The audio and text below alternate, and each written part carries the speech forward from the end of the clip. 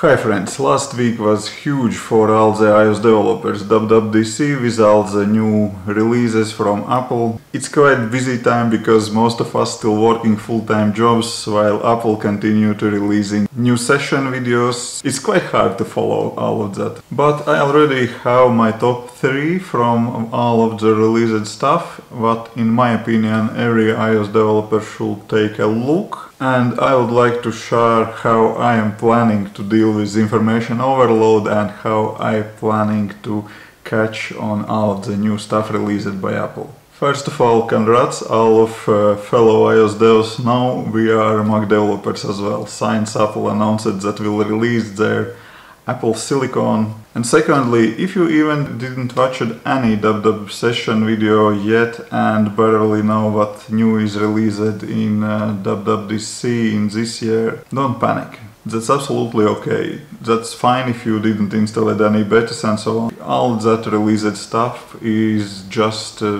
new released technology which is still in beta. It is not in production and will be not in production anytime soon. Yes, of course, on the fall iOS 14 will be released, but update cycles are not so fast anymore. I'm still supporting iOS 11 for one app, iOS 10 for another app, so that's far away for iOS 14 will be as required in production applications. Okay, let's jump to my favorite. Number 3 and the last one in my top 3 list is Xcode. Xcode 12 is really great improvement if we're comparing with Xcode 11, and I highly recommend to you to take a look and consider maybe you can start to use Xcode 12 already. So why I like it so much and what is new. There are plenty of new things, but I would like to highlight 2 of them. Swift autocomplete.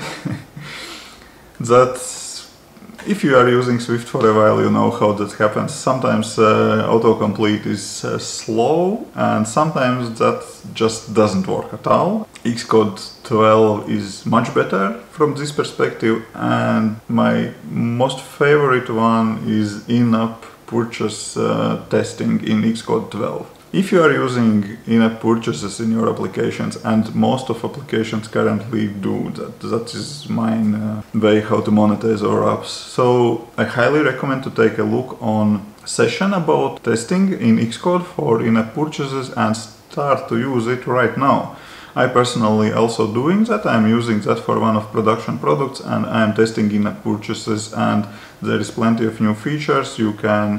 You don't need anymore to use sandbox user. That was huge pain for a while and that become better already. There are changes for sandbox users as well, but you don't need that to test purchases in Xcode. You can just add your purchases and you can test all the purchase flow, and you can emulate Apple's App Store fails and you can emulate errors. You can refund purchases and handle that refunding on device, and there is plenty new and interesting things, and I highly recommend you to take a look on that. And also you can even write automated tests for in-app purchases. Second one is widgets, new thing in iOS 14. That's very nice and powerful thing, interesting thing. You can open different widgets and you can add different widgets on the screen. I think that widgets will become popular very fast because that is great opportunity to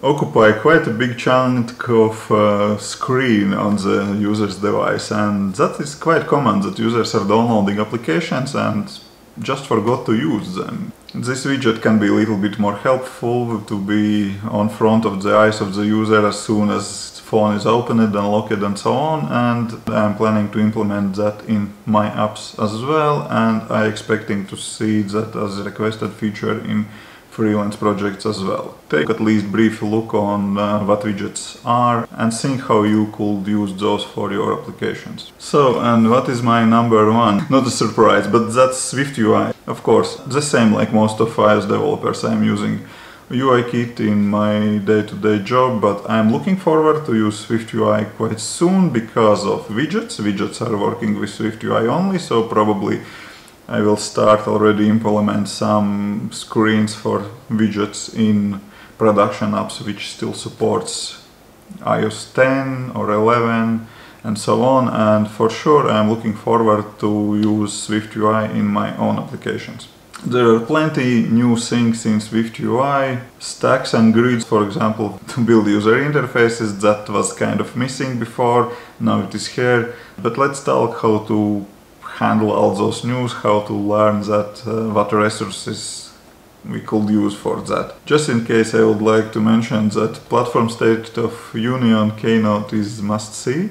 There are most of the news covered in very compressed way. It is about, I don't remember, 2 hours presentation, about 2 hours keynote, and most of the new things are covered. Of course, sessions are going more in details, but you can get high perspective overview of all of news related to development. As soon as you are ready to dive deeper in details, pick something that you see starting to use soon. Of course, that is interesting to learn new things, but no reason to just learn for learning something that you clearly know that you will not use for few years. In my case, for example, Xcode 12 within app purchases, I'm using that already and I'm learning new things, so new development tools, new testing ways and so on.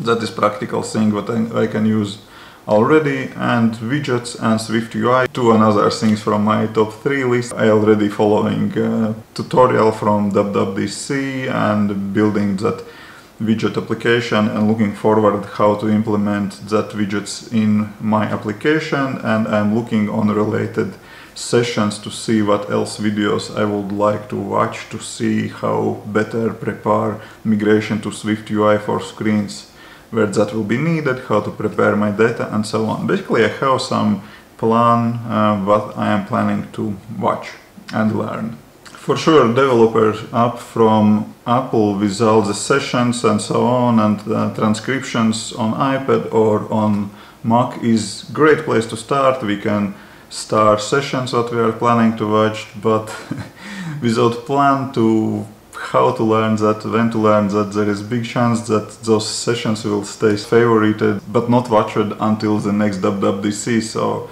better prepare some roadmap for your app with features that you would like to implement, or some learning roadmap what you would like to learn and to start to use in your own applications or in freelance projects. I would like to list few resources that I am already using and planning to continue to use to catch up on all the new stuff, and I will put all the links below in description, just below like button.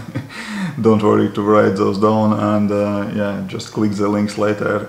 Hacking with Swift resource is here for sure. If you are in SwiftUI, there is very great summary with an examples from Paul Hudson, what's new in SwiftUI for iOS 14. Highly recommend that. That's great resource to take a look on. If you are not into SwiftUI, there is great summary of what is new in Swift 5.3. That's quite good, and as always with great examples, and I can't recommend this resource more for all the beginners just to learn Swift development and iOS development. While we are still on hacking with Swift, check out WWDC recommended talks and wrap up post. That is good one as well. There is plenty to read and watch on this resource, so hacking with Swift is without doubt very good resource for learning iOS development, and I can't recommend it more. It's a great one. I have quite a few books from this resource as well. Really like it. Okay, next in my list is WWDC 2020 viewing guide. That's very fast read, and I suggest to take a look into this. You will spend, I don't know, 15 minutes, 20 minutes, and you already will get brief overview about what's happened in WWDC, and there are all of the links you can click and watch some sessions if you will have time and are interested to take a look on glance on those. Next one is WWDC Notes. That is really what domain says, WWDC Notes. That is community-driven resource. There are just other developers writing down notes, making screenshots while watching WWDC sessions.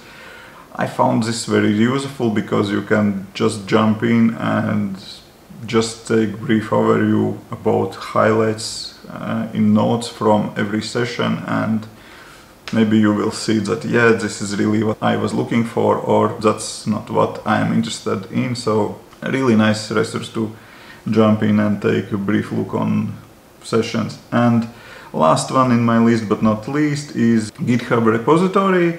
That is one more extra long list with WWDC session notes. This resource still is in status work in progress. There are plenty of sessions with to do, to write notes, and if you are in open source and contribution, you can contribute in open source in this way, write notes from WWDC sessions, and or read what is already wrote here. If you have your own favorite resources to catch up on WWDC news, let us know in the comment section below. And yeah, thank you for watching, and if you like this video, there is like button, and subscriptions button is next to it as well. I really appreciate everyone who follows this YouTube channel, and we have quite nice community here. I really appreciate that. Thank you guys, and thank you for watching. See you on next one.